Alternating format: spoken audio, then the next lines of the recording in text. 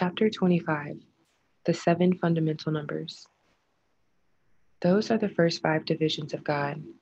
They are represented by the 5 limbs surrounding the human torso, the legs, arms, and neck, and also by the 5 fingers and toes. For the purposes of teaching the fundamental origins of numbers, the middle finger is associated with 1, or divine unity. The middle finger and ring finger together represent 2, or soulmates, man and woman. The middle finger, ring finger, and small finger all together represent 3, man, woman, and child, or the manifestation of reality in the universe.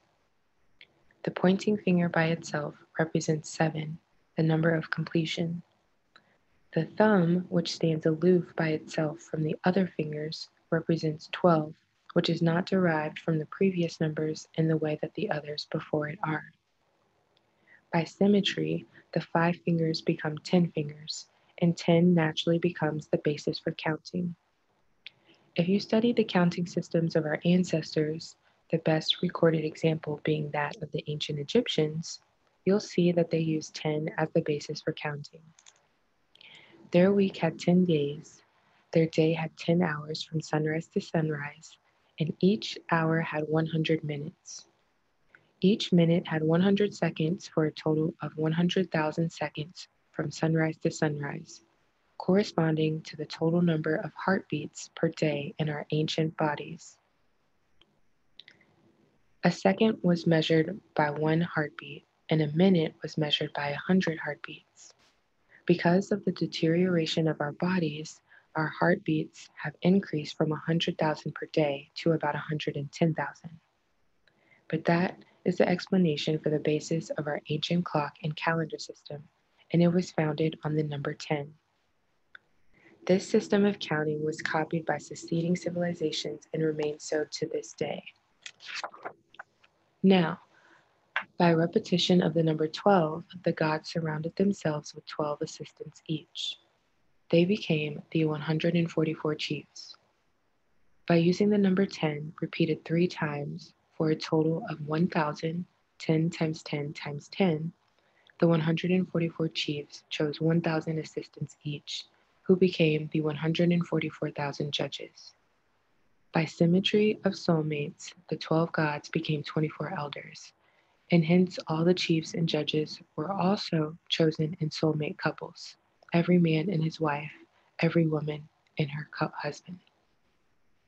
The 144,000 judges did like the chiefs and chose 1,000 people to lead in their town, and the population on earth became 144 million. The 24 elders allowed each citizen 7,000 years to live and 2 children per couple, 1 child to replace each citizen. The population doubled and then became 2 times 144 million, or 288 million.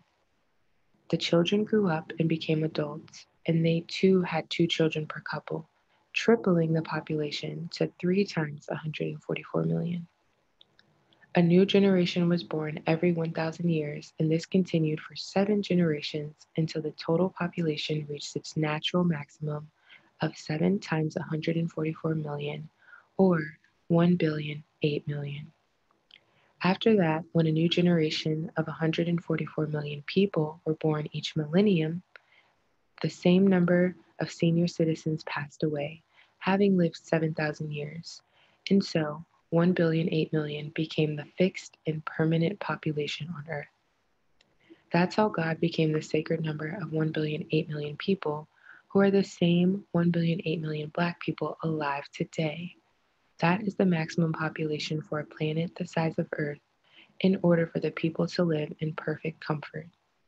It allows complete freedom of movement over the whole Earth, as well as proper land development without being overbearing on the natural resources or imposing on the plants and animals. Any number beyond this maximum is overpopulation. The world today is grossly overpopulated by 6 times its natural capacity. In other words, by an amount equaling the number of non-Blacks on Earth.